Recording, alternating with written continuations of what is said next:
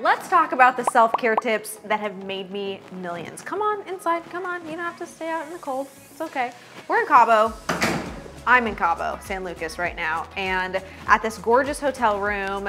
I love how white and bright and airy this particular room is, but I really want to go into, hence like the robe, like the behind the scenes of what does self-care look like when you're building a business. So we're gonna just like pop outside and we're gonna talk about it.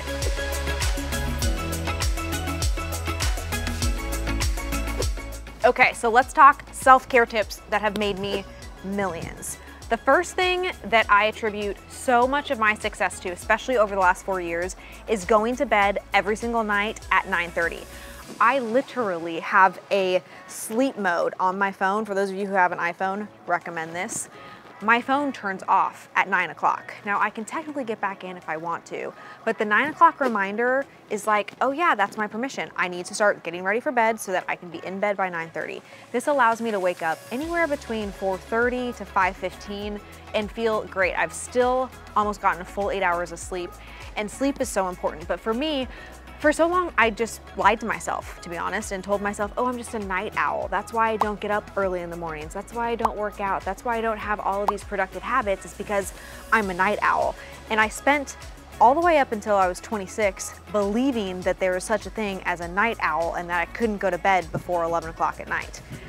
I made that change when COVID hit. I was like, all of a sudden, I have no excuses. I need to be working out. I need to be eating the right things. I need to be doing the right things, because every excuse that I could have possibly had about travel and not having the right ability to do these things went straight out the window.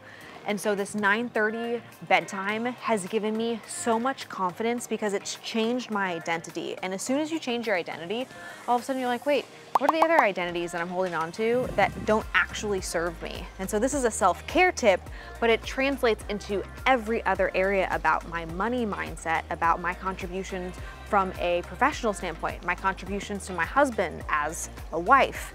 9:30, game changer. My second self-care tip that has made me millions is I work out every single day. Now, maybe not every single day. It's normally like 5 to 6 days a week, but I lift heavy weights at least 3 to 4 times a week. And I'm in the gym on average every week between 5 to 6 days a week. This workout, this discipline of showing up, doing something that I don't want to do. I was in there this morning and I was like, I just don't want to finish this workout. There's no part of me that wants to continue to do a glute workout. I've already been here for 45 minutes. Maybe I'm just going to cut it short. And every time I start to think about that, I'm like, wait a second, I'm not the person that quits. I do not quit. I told myself I was here to work out. What's another 15 minutes? I'm not going to start rationalizing my goals. I'm not going to start justifying or negotiating. Oh, maybe I don't want to do this. No, I want to work out. I have physique goals. Is that a weird word? Physique? Physical? I have like goals. I want to be able to have a six-pack. I look at Kelly Ripa's arms, and for the last 5 years of my life, I'm like, I want Kelly Ripa's arms. Like, there's just different things where I have these goals. Hopefully there's like arms that you could put in this video as like a graphic. She has amazing arms. And it keeps me just so incredibly disciplined, and it reminds me every single day. The first thing I do in the morning is I go work out, and it reminds me when I'm doing hard things later, I've already worked out. I've already lifted really heavy weights, and I didn't let myself down in the morning, so therefore I'm not gonna let myself down. I'm not gonna let my team down. I'm gonna feel good about myself. I'm gonna look good in my clothes, which is actually self-care tip number 3.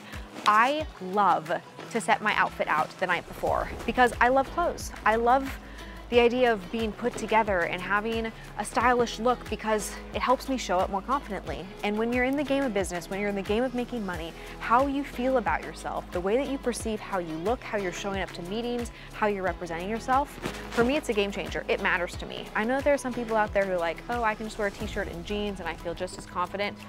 Good for you, bro. Like, I love that for you. That's just not the case for me. I have this image of who Natalie Dawson is and how she shows up to a meeting, the way she represents herself. And part of that is putting an outfit together that I love, that I feel confident in, that really represents who I am and shows and gives a little flair of what I bring to the table that's different from any other person who might be there. And it's a representation of that energy that I want to bring, so that when I have a great outfit on, because I've had the discipline of choosing the outfit the night before, I'm just like me and I contribute and I'm all in and I'm like, oh yeah, I'm sold on myself just by ensuring that I have the right outfit. Now, here's a little trick with this though. You'll notice it's not just like, oh, I have a great outfit out and that's like a self-care tip. It's that I pick it out the night before, because here's what used to happen.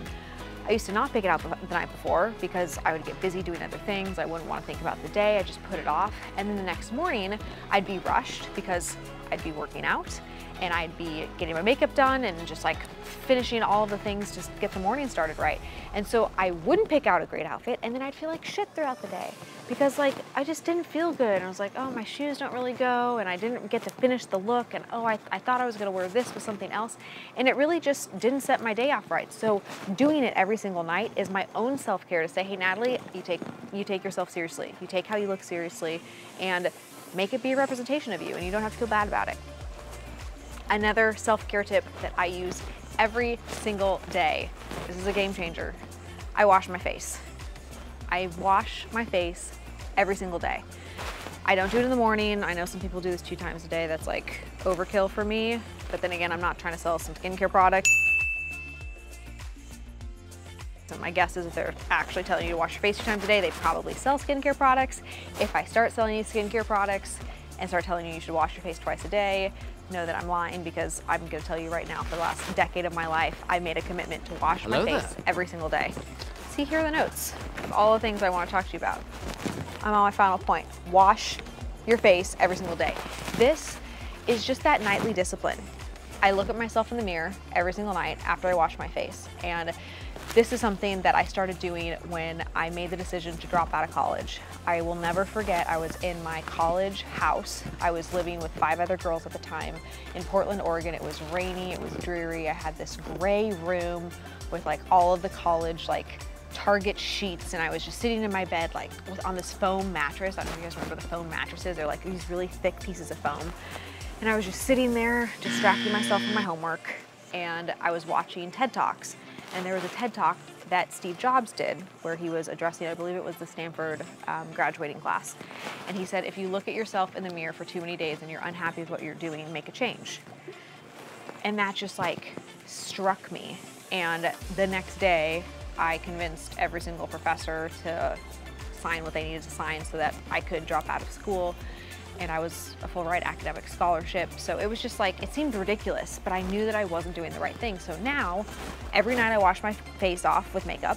I wash my makeup off of my face with skincare, which I have a whole skincare regimen, but not the point.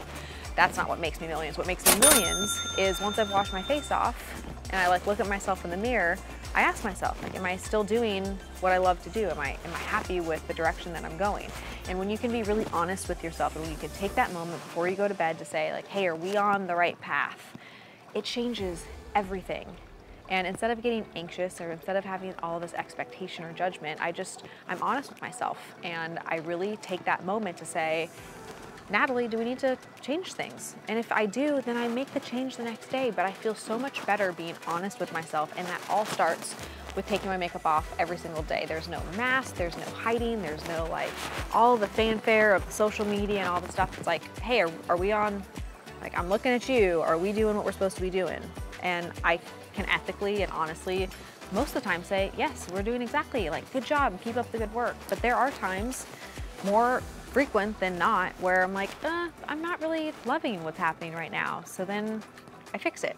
And the fixing is what actually gets you closer to your goal. So if you're looking to make more money, if you're looking to make a change, if you're looking to have this new thing happen inside your life, how can you actually start taking care of yourself, doing things that you need to do every day so that you feel good about yourself? What are your self-care tips going to be and recommendations that you really own and that you take as a priority so that you can be ready for the other people in your life that need you, so that you can be ready for all the things that life is going to throw at you?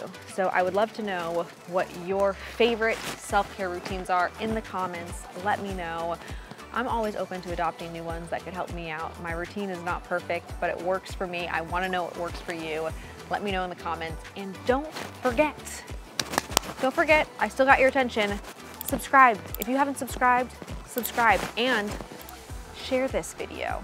If you found value out of this video, just give it a little share. Just, it's gonna take 5 seconds, share it. That's how this channel grows. Appreciate you. Looking forward to seeing you on the next one.